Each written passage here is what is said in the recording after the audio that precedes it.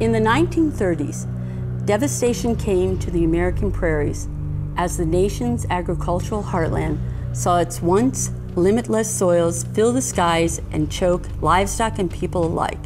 The disaster caused by drought and poor management of soils was called the Dust Bowl. It was as damaging to the region's ecology as it was to its agricultural economy. How did this happen? Farmers neglected agricultural practices that kept the soil protected. Practices such as crop rotation, fallowing of fields, and the planting of cover crops. Today, many are beginning to wonder whether we learned from the experiences of the past. Currently, the United States loses more topsoil each year than we did during the Dust Bowl.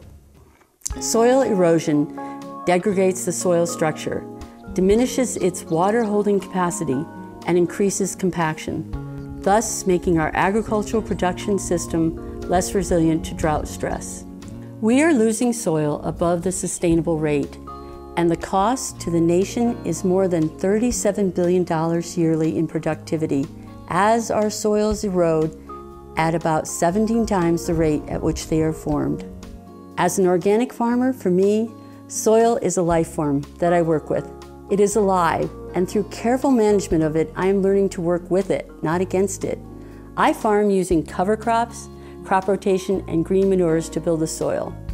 Soil is one of our nation's greatest natural resources, and as a farmer, it is my job to care for it. I view this as a sacred trust. My job as a farmer is to protect and enhance my soils, so I can produce food within a healthy, resilient farming system, a system that will continue to feed our people for generations. If we as a nation cannot protect our greatest natural resources, we will lose our place as a world leader. Healthy, living soil is strength and security for a nation.